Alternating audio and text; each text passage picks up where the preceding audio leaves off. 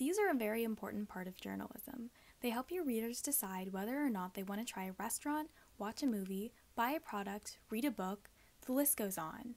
When you're reviewing something, it's important to be honest and write your true opinion, but you also have to take as many factors as possible into account to ensure that you're being fair.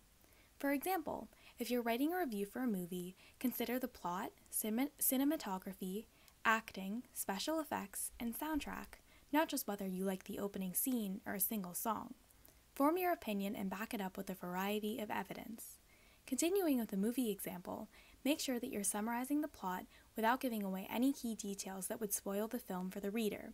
Pick out specific things you liked or didn't like about the movie, and at the end you'll have the chance to give it a numerical review, like 3 out of 5 stars.